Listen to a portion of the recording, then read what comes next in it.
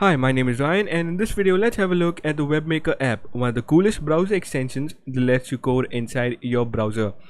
You can also check it out online at webmakerapp.com/app. However, we'll have a look at the browser extension. So let me search for it by saying WebMaker app.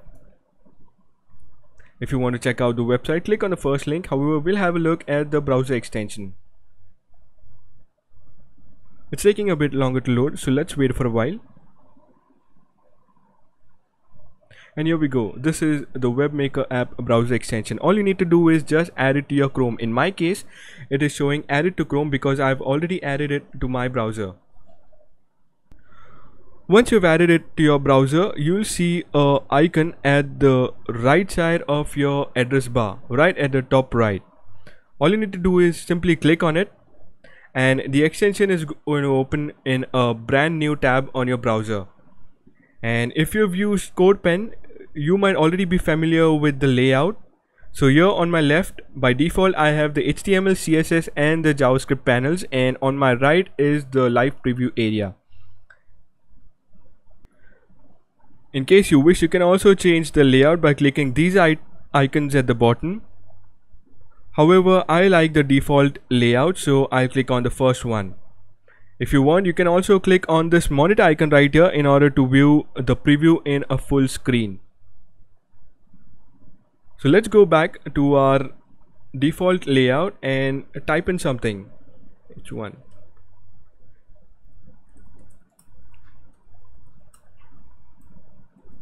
As you can see, the app already has the Emmet extension installed, so you don't have to write the entire code from scratch. All you need to do is simply type in the tag and it closes itself on its own. One of the best things about the WebMaker app is you can also use an external library by clicking on the add library button right here at the top, and you can choose your library, the JavaScript library or the CSS libraries from the drop down. In my case, I will choose the CSS library for Bootstrap 4.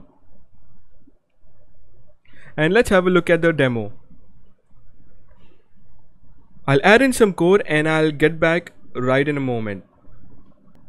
Alright, so in my HTML panel, I have added a dev element with the class of container, and inside this dev element, there's another dev element with the class of row. Within this dev element, we have 3 paragraphs, and I'll give each of this paragraph a Bootstrap class. So for the first paragraph, I'm going to give a class of call sm4. So if you see in the live preview, you can see that the first paragraph has taken up 4 columns out of 12. So we'll do the same thing for the second and the third paragraph. So I'll say call sm4. And for the third, I'll say the same thing, sm4. So as you can see, the 3 paragraphs are now placed one beside the other, and they are in the same row. I also have 3 buttons at the bottom, so I'll give them the Bootstrap classes. For the first, I'll say btn primary. For the second, I'm going to say btn secondary. And for the third, I'm going to say btn success. So as you can see, an external library works well within the WebMaker app. And did I tell you that you can also use the WebMaker app offline? Yes, you can use it even when you're not connected to the internet. So these are some of the benefits we discussed in this video, and just play around with this app for a while and you're sure to find a lot more benefits. So if you wish to, make sure to follow the WebMaker app and its developer on Twitter. I've added their links in the description box below. For now, that's all for this video. I'll see you in the next one. Till then, bye bye.